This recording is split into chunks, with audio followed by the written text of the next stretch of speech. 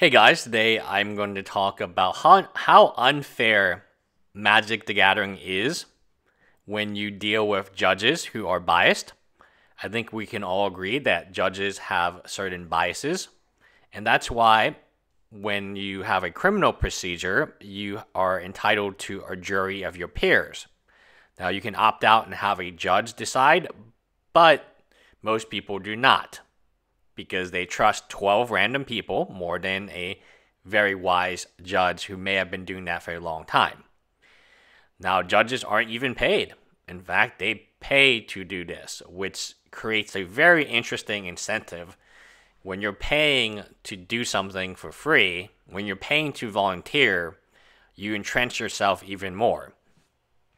I'm going to use two examples. One example is the one that you are looking at right now. I have not heard of this cheat until recently, and it wasn't a big deal. And as Paula Victor Dama de Rosa has mentioned, he was expecting not support, he was expecting, like he would call it, a witch hunt of sorts. But he just got a bunch of support and everyone forgave him. Now, had any unknown player, like he mentions, does the same act like he was doing, they would have been in a lot of trouble.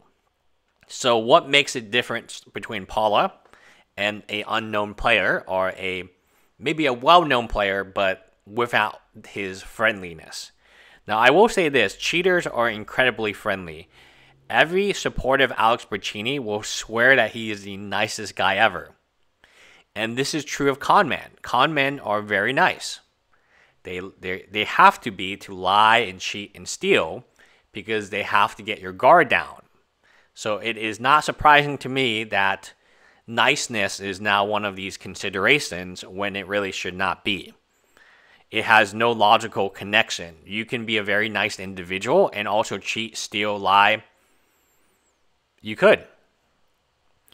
So back to, if this was any other individual, and Paula Damarosa basically says as much in his own Reddit reply, he or she would not be treated the same way Paula was treated. And that really is a shame, because that is bias. That is unfair treatment. That is discrimination in a nutshell. Let me repeat that again. Discrimination is when you have two people doing the same action and one of them is treated differently than the other based on, you could say, race, ethic. You could say based on personality. Here, we're discriminating based on the fact that Paula is a very well-liked individual. The cheat is very, very obvious, right? There is no justification for this mistake. And I've mentioned in my previous video, I think people should just have game losses for mistakes. That's it. The intent should not matter. Whether or not you made the mistake should not matter. Like, whether or not it was a mistake. And that's what I have a big issue with Magic. When you have to determine intent, then you give it to the judges. And the judges, again, are paying to be Magic judges to volunteer and give their time. This is not a scenario that works. Having people who are extremely biased individuals, because from the very get-go they're paying to be part of this club, is not going to work. They're going to favor Paula over me or you. The action should be different from the person. The person committing the action, the whole intent, oh, well, Paula hadn't cheated for many times, has a good reputation. It's because people react this way to him when he cheats, and no one remembers that he cheated or he made a mistake. Now, the other example I have is Aaron Burbrich, who is the Star City Games champion. She had a very messy board. She was playing red deck wins. And I would argue that had she not had a messy board and had that advantage in her favor, which really, she hit a land pocket. Had she not had a messy board, she would not have been able to get past that land pocket, which is really, really bad for her. And there's a big, big Lyra on the other side with life gain. And if you talk about cards that are really good against red deck wins, Lyra would be top of the list. She doesn't kill Lyra. Lyra swings in or defends or blocks. Lyra prevents her from attacking and gains life in the process. And because it's Aaron, and I'm not going to go into Aaron's history, they let it go, and that's that. When you look at Sebastian, he's pretty much persona non grata. If you look at Aaron and Sebastian, what's the real difference here? I don't really see a difference. A mistake was made to benefit the player making the mistake.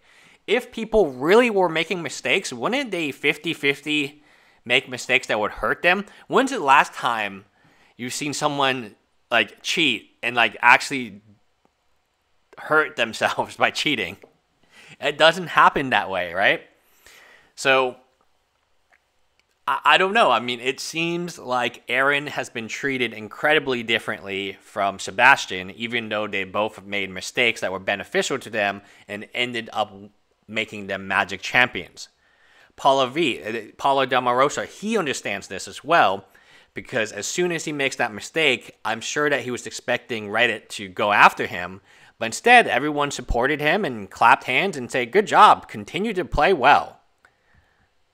When if it was anyone else, if it was me, you, Sebastian, we would be flayed. But if it was Aaron and Paulo de Rosa, or here's the problem I see. The action should stand alone from the action. It should not be dependent on intent. It should not be on a person committing the action. Did it benefit the person making the action? Yes or no? Yes, it has to be a game loss. So, one of the crazy things about Magic Arena is it really has made the Magic pros mortal. You have people winning every single GP, every single Magic Fest, and it's like, wow, these players are really great at Magic. Then you see them play on MTG Arena, and they suck at Magic. They really are bad at Magic. Because I would testify that Magic is random. When you look at them get a bad hand, a lot of them have no idea how they deal with it. No one knows how they're dealing with it, because previously they just cracked a fetch land and vampiric tutored for whatever they needed. So they never got... So if you look at the history of Magic Online players going to Pro Tours, they do really, really poorly. But their mechanics are solid. Why is that? Is it because everyone in the Pro Tour is cheating? How are the same top, like Yugioh Watanabe, how is he winning so many blanking Pro Tours? Top 8s, Magic Fest. He is like in the top 8 every single event he plays at. Paper event. But he sucks at MTG Arena. Efro, he's having a hissy fit because even though they're paying him $70,000+, he thinks Magic is boring. But isn't the standard on MTG Arena the same as the standard that you play at your local game store? Oh, it's a little different, isn't it? Because you don't have vampiric tutors. You don't have, mana weaving. You don't have shuffling your opponent's deck and making sure they mana flood. I would contest that this autumn is the best example. There's 32 MPL members, right? Autumn was recent. Saviz and the Jessica Epstein was recent. Focusing on Autumn, she can beat those 29 other pros who, between all of them, Autumn has no top 8s in any event outside of MPL. Yet she's the leading Mythic member by points. Are you telling me that she's better than these 29 who have hundreds of top 8s, hundreds of wins combined? These are people who win in top 8 every single event they go to. Yet they can't beat a person who just started playing Magic. And trust me, Autumn started playing Magic. I think it was Battle from Zendikar was her first set, I believe. That's not that long ago.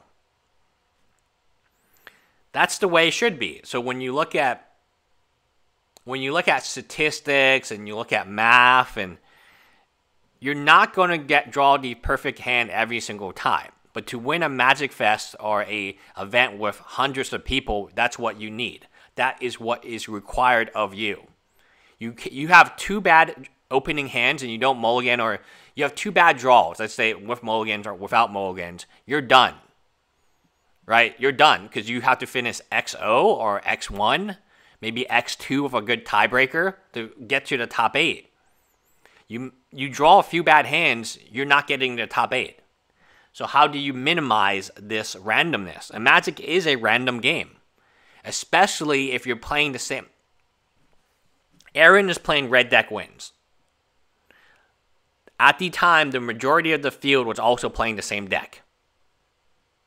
So if you cheat and the other person doesn't cheat, you're going to beat them every time. But if it's a coin flip every time, how are you winning the coin flip every time? It's not because I think you're a better Magic player, because you suck at MTG Arena. And I know you stink at MTG Arena because I've seen you guys play it. It's astounding how bad these MPL members are at MTG Arena, and that's why they're complaining and saying they're all going to get kicked out soon. They're not entertaining. They have like 100 or less Twitch viewers. Like there's a cat channel that gets 500 Twitch viewers. Combine that little cat channel. It's like a cat daycare or something on Twitch. That channel is more popular than an entire MPL at any given moment in time. Bye, guys.